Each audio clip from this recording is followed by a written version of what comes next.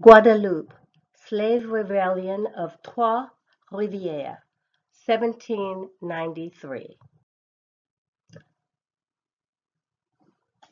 The Slave Rebellion of Trois-Rivières illustrates the tenuous yet strategic position of the free blacks in Martinique, Guadeloupe, and Haiti, or Lesser Antilles, also known as the gens de couleur.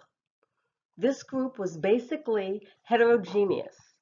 Some were very rich, that led to their alliances with white planters, and others were poor farmers. This conundrum is going to play out in many ways that will ultimately lead to the abolition of slavery.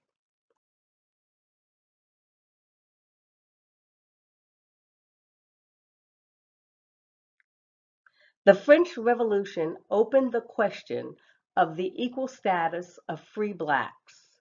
Some political forces wanted the gens de couleur to be equal because they were a major force in suppressing slave revolts. However, that designation threatened the hierarchy of white domination and superiority.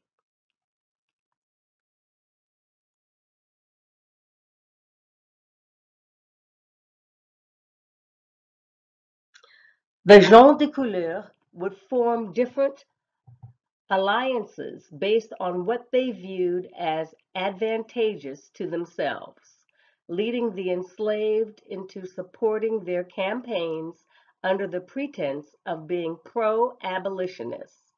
Some were, some weren't. This battle involved thousands of slaves, led by those who declared themselves citizens. When met by the French, they proclaimed they had killed masters who had tried to arm themselves against the patriots and forcibly integrated themselves into the Republic. They were then left alone to continue their armed campaign.